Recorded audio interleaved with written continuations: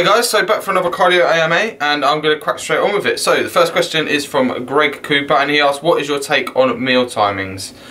Obviously quite a loaded question, quite an open question, so I'll just give you what I personally think and I recommend to people.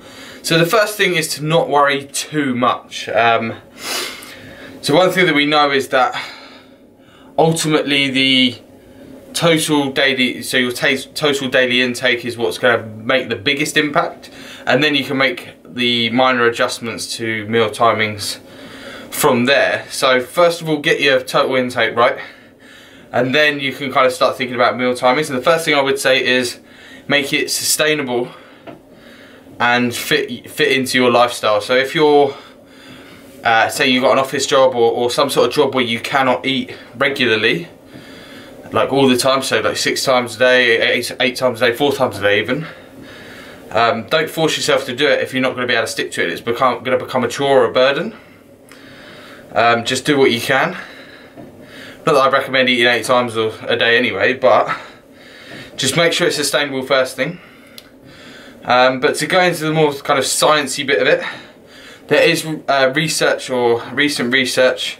It's not conclusive because total protein wasn't taken into account, or it wasn't high enough, but that regular protein doses or protein feedings could increase the rate of muscle protein synthesis. So basically having protein more often, as in, so rather than just 1 or 2 meals a day, it's better to have it over 6 meals a day or 4 meals a day. That could increase the rate of protein synthesis, but as I think the study in question, like the protein intake was like 80 grams or something, it wasn't conclusive.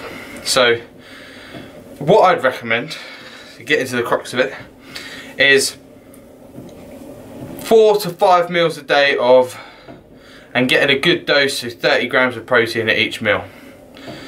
Pretty standard, and other than that, just eat around the workouts so it's going to give you enough energy. So some people, they find they like carbs before a workout. Like me, I prefer my carbs kind of pre-workout, whereas some people feel better post-workout. So completely individual. But meal timings, I wouldn't stress it too much. I don't personally. I just try and get a good dose of protein about 3 or 4 times a day. That's it. So the next question comes from Danny. Could you do a video on how you like to calculate clients' fibre intake? I know a general guideline is 20 to 60 grams because it depends on calorie intake. Also, how do you like to do your peak week? So I'll start with the fibre. So you kind of answered your own question. So the general guideline is 20 to 60, I'd say more like 25 to 60. And it does depend on calorie intake. So always have a minimum of 25. And not only does it depend on calorie intake, but I think it depends on personal preference as well. So some people they can deal with a higher amount, whereas some people feel quite uncomfortable on a higher amount.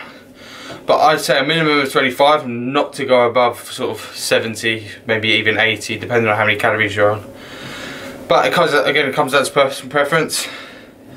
You know, if you can have 45, 50, 60 grams, then yeah, by all means. Obviously the higher your carbs are, the higher your fibre is probably going to go.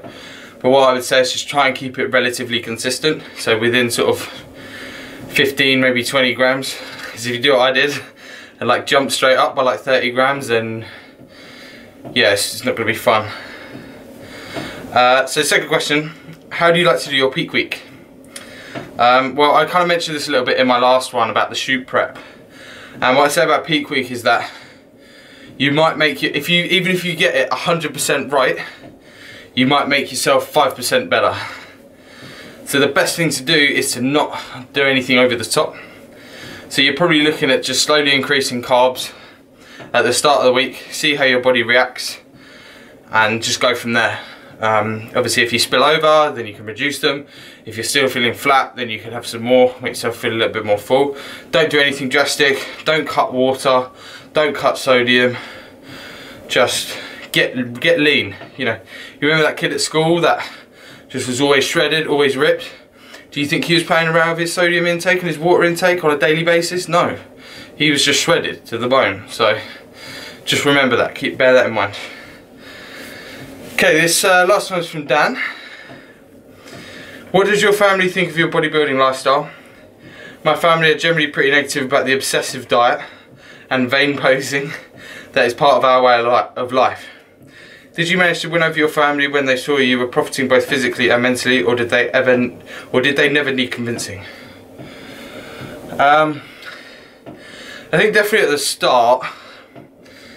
I remember when I was like 16, 17, and my mum thought I was going a bit over the top with it. Not necessarily the obsessive diet, it's just I was kind of getting big quite quickly compared to what I was.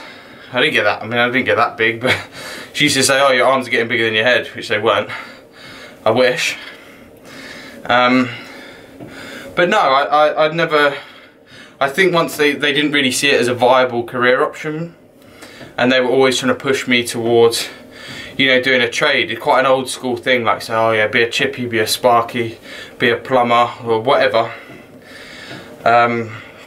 Just because my dad's been successful, you know, working for someone and kind of following that path. So he didn't go to university, I didn't go to university. Following that path, and he's been relatively successful doing that. So they just kind of felt like that was the only way.